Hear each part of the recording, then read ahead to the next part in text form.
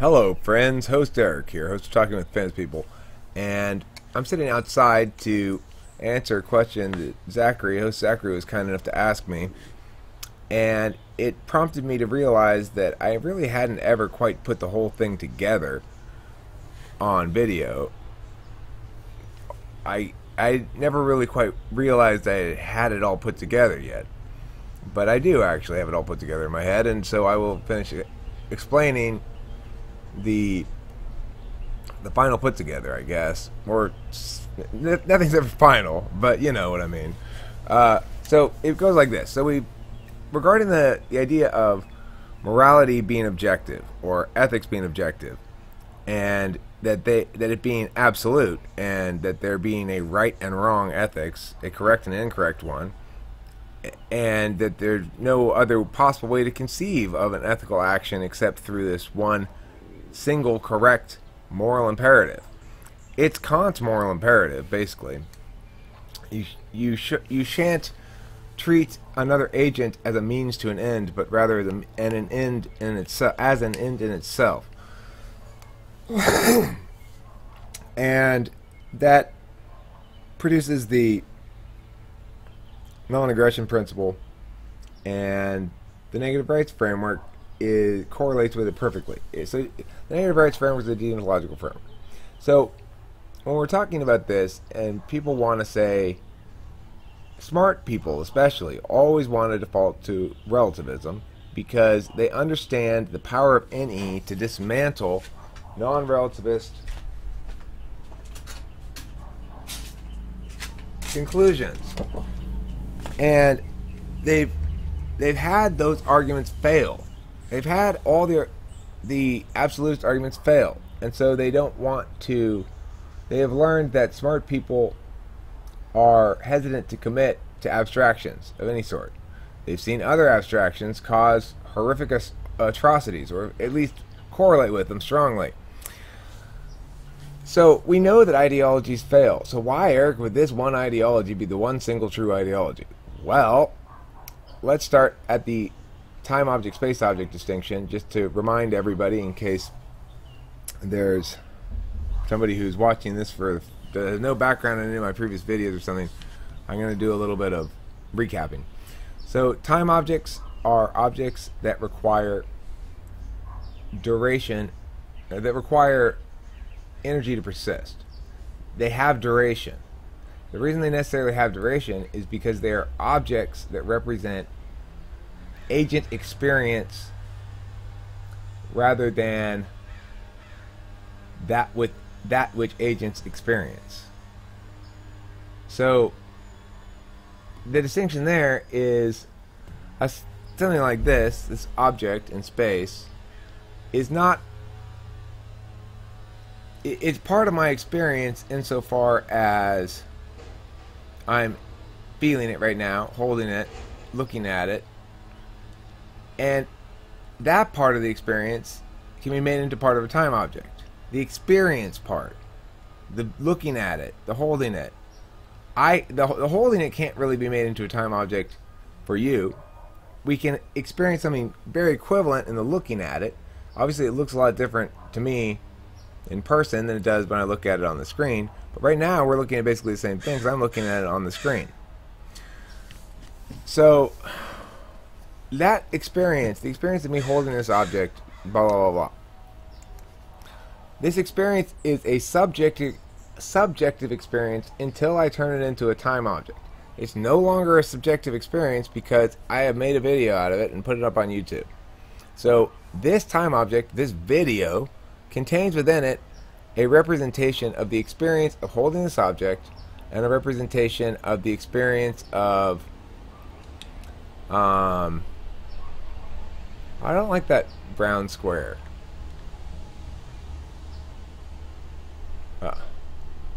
That solves it. Okay, no more brown square. So part of this time object then is this little messing with technology to get rid of that brown square. For part of this time object, I have a brown square around my face. That's objectively true. And yet at no point in my life have I actually had a brown square on my face, right? But it's, for the purpose of this time object, I certainly did for part of this video. Now, the time object is distinct. We know it's distinct in this case, in part because it has duration. And that duration doesn't change. Next time you watch this video, if you watch it again, it's not going to be shorter or longer. It's going to be the same length.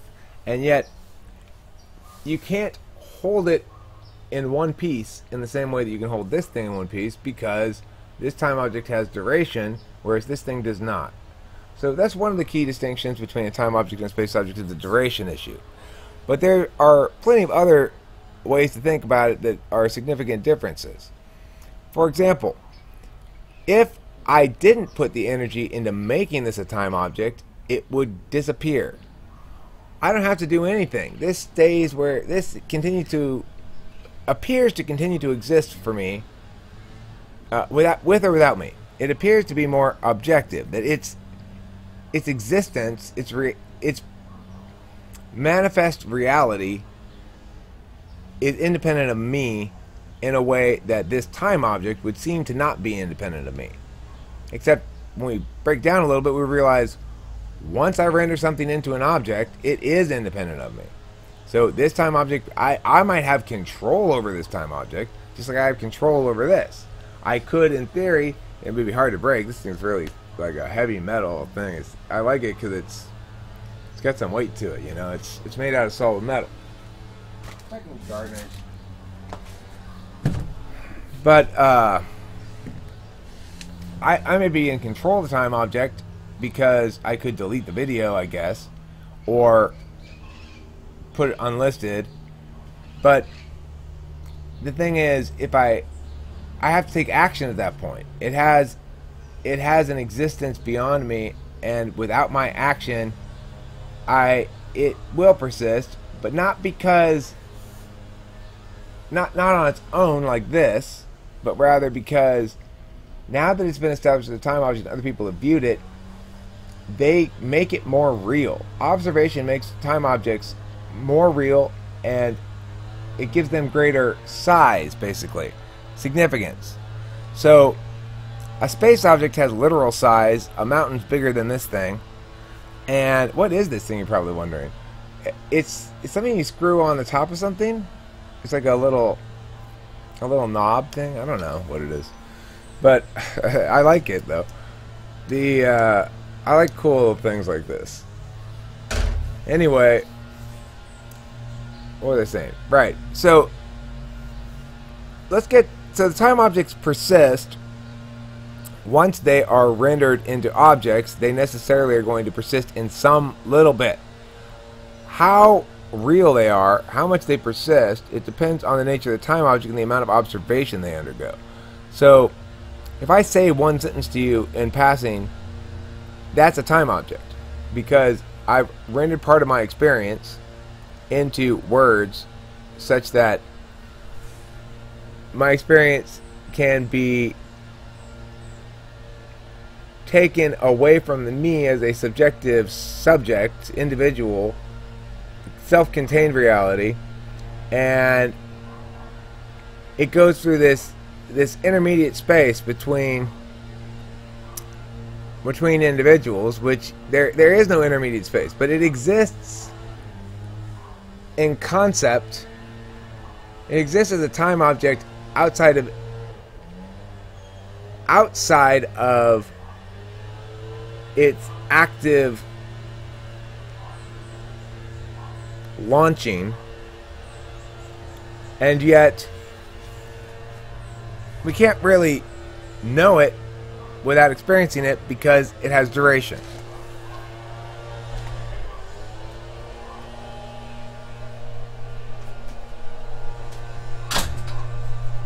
So,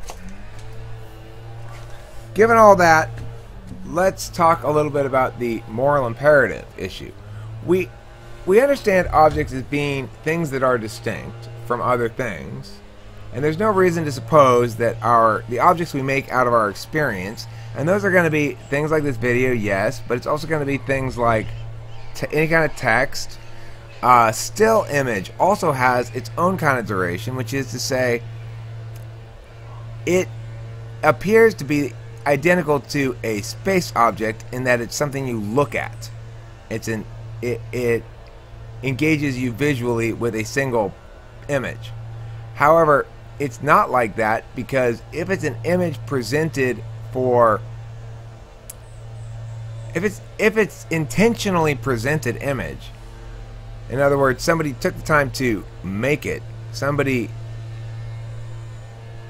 it's not occurring, it's not part of the reality you're currently rendering, except that somebody took a bit of reality that they were at that moment rendering and locked it into an object.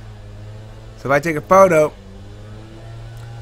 and I'm looking at somebody else's photo, if I'm looking at somebody else's photo on the internet, I am accessing a teeny clone of a little teeny bit of themselves that has been rendered distinct, as a distinct object rather than as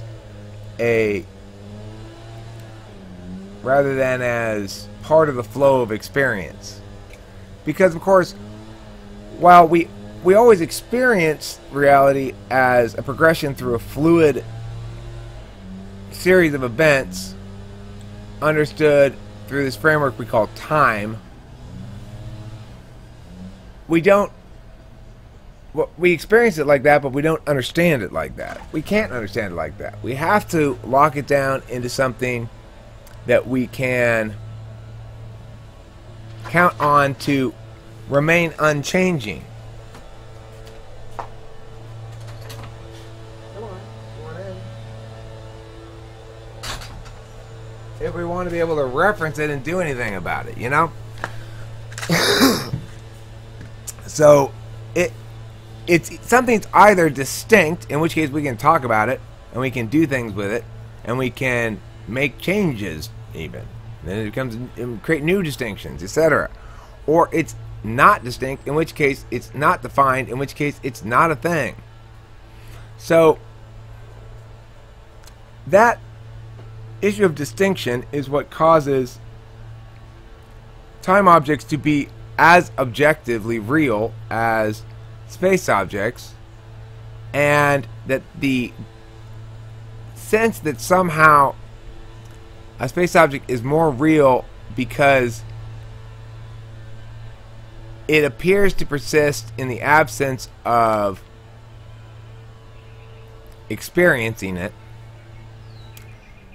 that's an illusion that's created because each individual is rendering his or her own reality independently. It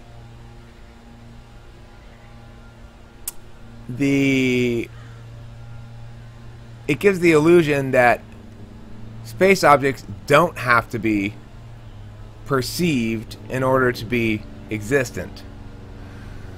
But it is an illusion, because it's impossible to conceive of a space object existing without observations, just the same way as it is impossible to conceive of a time object existing without observation.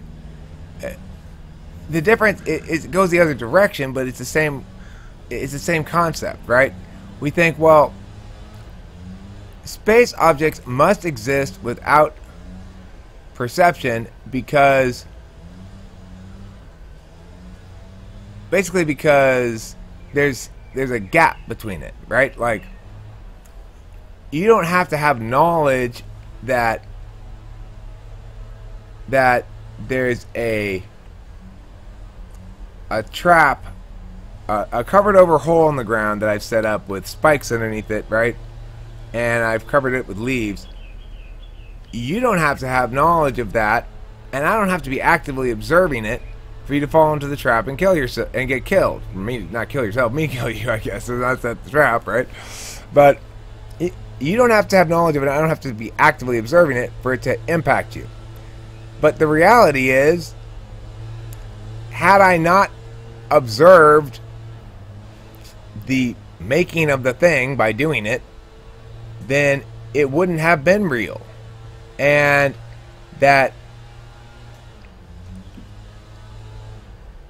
just because it is still there when you come back later. Doesn't make it any difference in a time object. So obviously, and somebody can, in the same sense that somebody can click a link and get an unexpected autoplay video or something, so too can somebody do equivalent with a space object. So now let's move to the moral imperative point.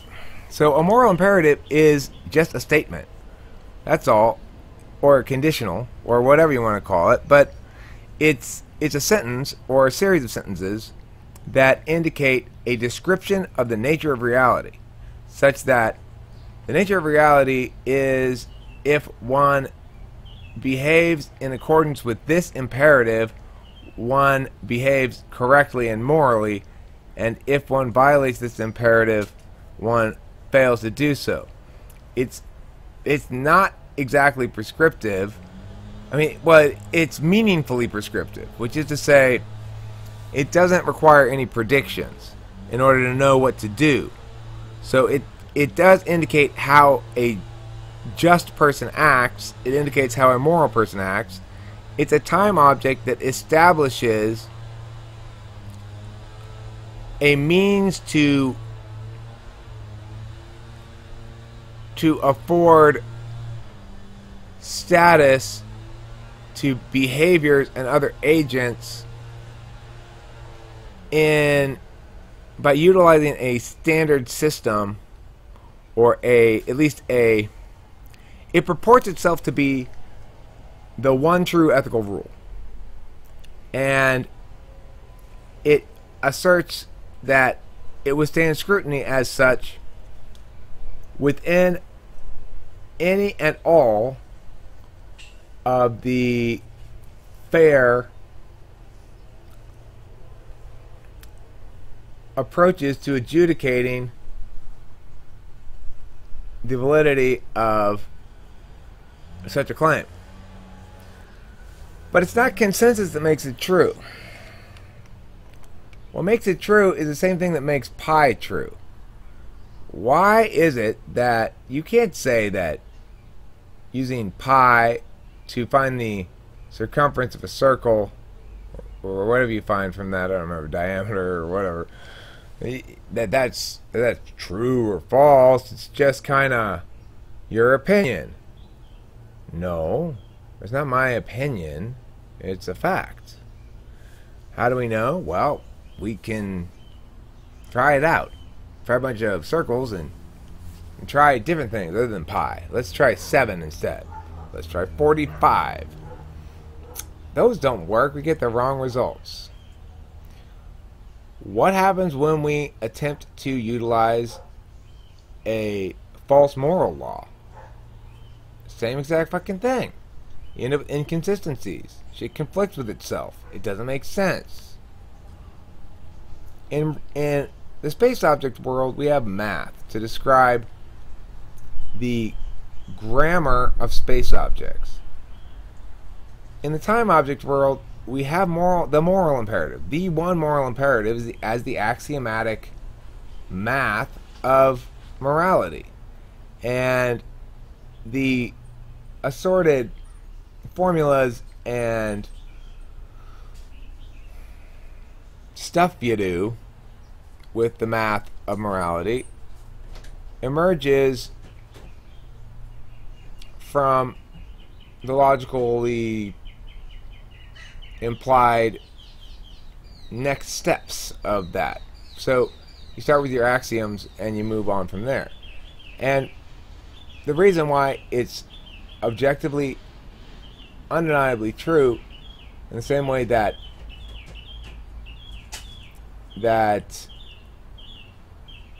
a squared plus b squared equals c squared will produce you the right answer, but a squared plus b squared plus c cubed will not.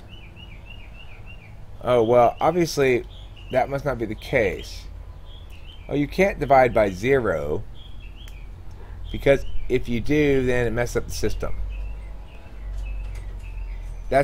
There's lots of ways in which we know that some maths are correct and some maths are not, but the number one thing is It can't break the system. I can't have a proof of a math formulation that requires people to accept that anytime you divide something by 0, the answer is infinity, without reconciling that claim with all the existent maths that say that would be destroyed if we were to affirm that claim. Thank you. So if we were to affirm the claim that dividing something by 0 produces an outcome of infinity, an answer of infinity every time, then we would have to reconcile that with other maths that suggest the exact opposite, and test it against that system of axioms that's required to be consistent, to be considered valid. Nobody questions it. Why? Because it's based on space objects. The same fucking rules apply to morality, except it's based on time objects. So that's why relativism is bullshit. Okay, cultural relativism, ethical relativism, aesthetic relativism are just as bullshit as spatial relativism. Can you imagine? What is this? Well, that depends, Eric. It depends on your opinion. If you say it's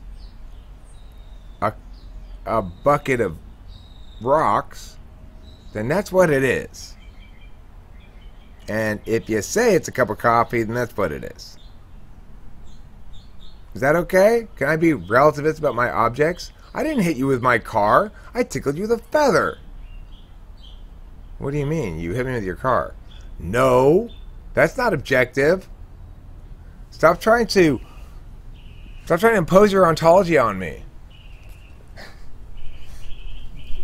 I'm a bird. I'm gonna fly away now. Nobody would make that argument that we ought to that yes, we ought to treat ethics and the physical world differently. We ought to assume that the distinction of an object is relative. That it's up to you to decide. It's your opinion. It's subjective. You know, that this could be a lighter. If I say it is, it could be anything. You know, like an elephant. Can't you tell? Oh, you didn't know? In my culture, this is used to put in zoos. We put these in zoos, and they carry people around on their backs. But they don't carry people around on their backs.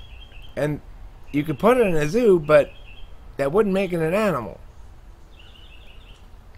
Listen, stop being metaphysically colonialist, Eric. Your metaphysical imperialism is bothering me. You don't get to tell me what objects are. I get to decide what they are for me, and you can decide for you. Look, first I'll use this baseball bat to play baseball, and then you use this baseball bat to bake a cake. And so the reason it's obviously absurd with space objects is the utility is super concrete. But the utility is no less objectively certain and important and concrete, really, with moral stuff. The only reason we tend to be less certain about it is because if I go up to you and say, this is a lady named Donna, it's easy to say, it's easy to show why it's not. You say, okay, well, how do you define a lady? What are some of the attributes of a lady? Give me one. Well, it's bigger than a sow bug. Okay, well, give me another. Give me something that is unique to this. It's also unique to a lady. It can't be unique to both, Eric. You misunderstand the word unique. Okay, fine. I'm saying, how can I tell other ladies? Do they all look like this? So at some point you talk it out and you realize, okay, well, you're using the word lady to mean something different than I'm using the word lady to mean. Or you're insane. That's not a lady named Donna. This is not a lady named Donna. It's a cup of coffee from McDonald's. Oh, well, that's our slang term for it. Lady named Donna is what we call a cup of coffee from McDonald's. Oh, okay, well, maybe I'll start calling it that now too. If we say, I didn't do anything wrong. I beat him to death because I felt my life was threatened. It's the same thing. So when that cop beat Kelly Thomas to death, those cops did, and he's a homeless guy who was basically begging for mercy and calling for his father and please help me, I can't breathe. You know, just the normal shit. The cops are ignoring his suffering and choosing violence that's absolutely unnecessary on the grounds they feel they have enough excuse to get away with it. That's an example of something that we all know is immoral. The cops got let off by the jury. One of those cops then went to Denny's sometime after that and was recognized by somebody in the Denny's who was a good citizen and called it out and said, hey, it's that cop who beat that guy to death.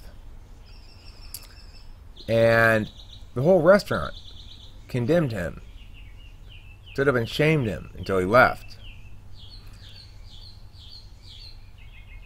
Someone might point to the jury verdict as evidence that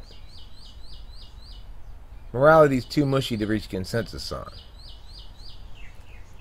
My point is we already have consensus on it, and the only reason it's mushy is because of relativism. And the only reason relativism persists is because relativists have been winning an argument they should never have had any opportunity to win in the first place. They have the losing arguments. Their points don't withstand any scrutiny. They end up making no claims at all and not even being able to defend that.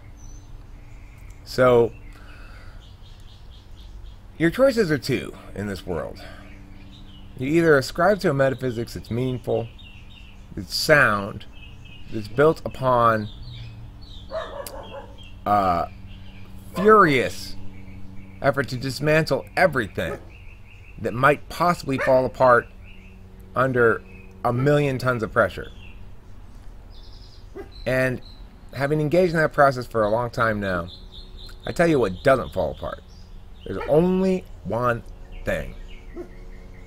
Kant's deontological moral imperative and the negative rights framework that is another way of putting the same thing, really.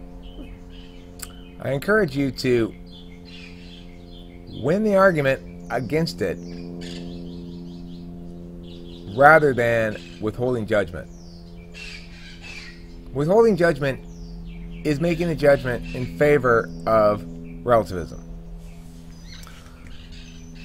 If you disagree with what I'm saying here, if you think that there's no moral absolutes, that we are not able to reach consensus on this because it's comprised of opinion or something like that, I ask you to engage my argument directly. I ask you to defend relativism against something specific. It should be easy to do. I'm asking you to be the neg, to say,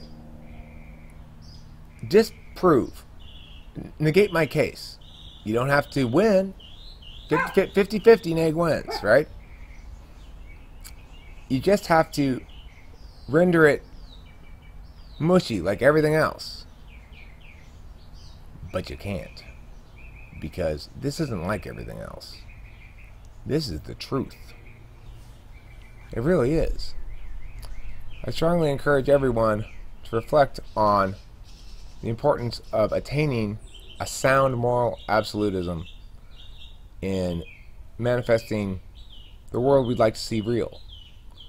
A world of justice, liberty, empowerment of individuals, and the pursuit of not just happiness, the pursuit of actualization. With life, liberty, justice, and the pursuit of actualization for all. Thank you for watching Talk with Famous People. And good night, America and the world!